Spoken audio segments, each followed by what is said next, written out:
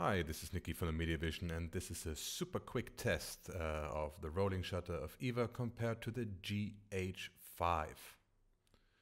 To compare this, I put the GH5 on top of the EVA, and as lenses and image quality is not very important for this test, I use different lenses because I don't have a second Sigma on the hand. Of course, we're gonna put it a little bit back so the angle is bigger and the effect is stronger.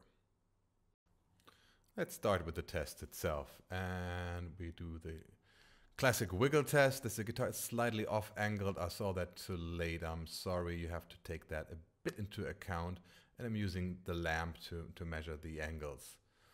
So we just do a slide left and right like this, and getting stronger, and we wobble a bit around. So let's freeze that one frame. That's just right in the middle of a movement, and we can see here that when I measure the GH5 against the EVA is slightly better with a lower degree angle. For the second round, we're gonna make the movement a bit heftier, so the angle is stronger. And we can already see, yes, it wobbles quite a bit on both sides, and freeze again.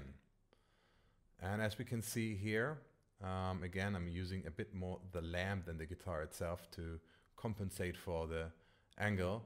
Again, EVA is slightly better than the GH5. That's all for today, and I hope you find this useful.